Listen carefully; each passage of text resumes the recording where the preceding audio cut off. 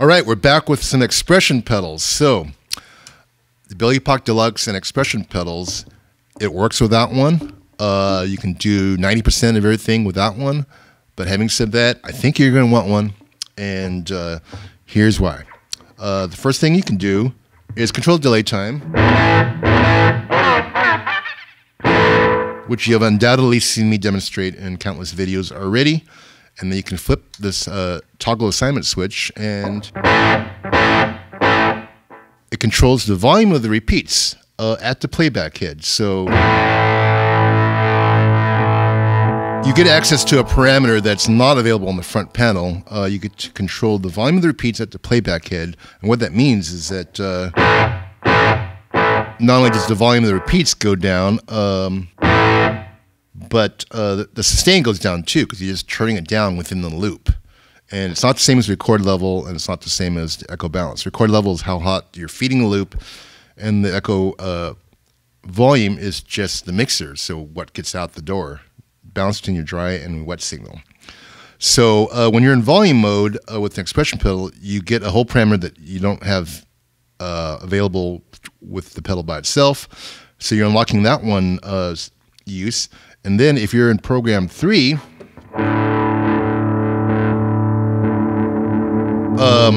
you get to unlock, put it to the left in V mode.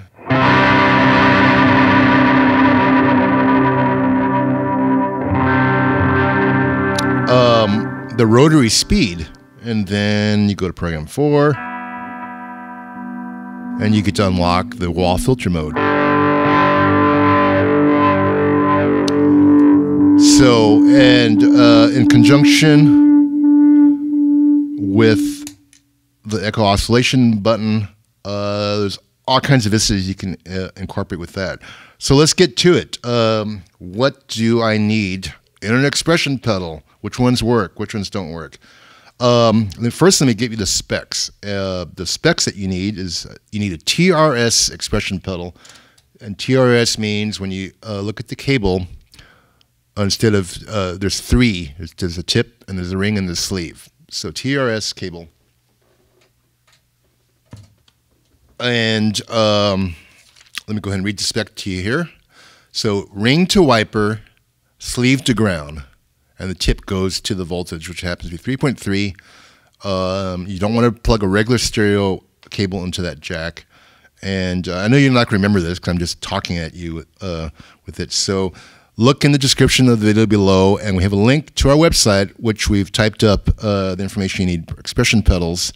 And we've also gone through configurations for a small handful of the different models. We are building the list as we go, so we don't have a comprehensive list of every expression pedal out there.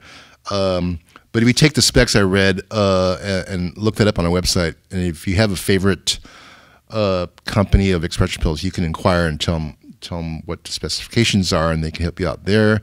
And you can report back to us, and we can crowdsource a library of expression pedals. But some of the ones that do work, you have the ubiquitous Roland EV5. Almost everyone I know has one laying around in a cardboard box somewhere.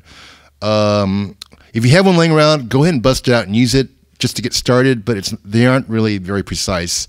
The pots aren't very good, so you don't get your minimum and maximums very good, but it'll get you started, and you can kind of start exploring with some of the sounds. Then we have commonly available the M Audio M Gear one. This one's pretty inexpensive, and it works reasonably well. You know, it's kind of partly plastic. We recommend the metal body ones, especially if you're going to play live, because you're just more precise. When you lift your foot off the pedal, it won't kind of be wonky and change the setting because it's just kind of sloppy. But that works. There's also the Moog one. It's kind of high profile, but it actually works reasonably well. These are commonly available as well. And now a lot of you have a volume pedal laying around, like the Ernie Ball volume pedal. You can actually make a volume pedal kind of work. You have to use a tip ring sleeve on one side, going to dual cable, dual mono like that, and you can plug it inputs and outputs. And once again, if you go to our website and the link below, it'll kind of give you further information on that. But volume pedals don't work 100% with the Belle Epoch Deluxe. Actually, if you're only using it to control the volume of the repeats, they work perfectly. But if you're trying to control delay time, you actually lose half the delay time because of the way the volume pedal interacts with the pedal. So I just mentioned that as you can get by with that if it fits your requirements. The one we've been using the most is the Dunlop Volume X series. Not affiliated with Jim Dunlop, a very fine company though, and this has been, of the ones we've tried, our favorite one. It's solid.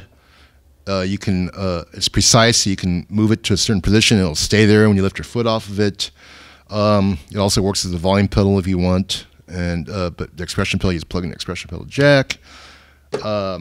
So when in doubt, just kind of spring for one of these, and you'll be good to go with the Belle Epoch Deluxe. And that's it for expression pedals. So let's see what else we have to talk about as this video continues.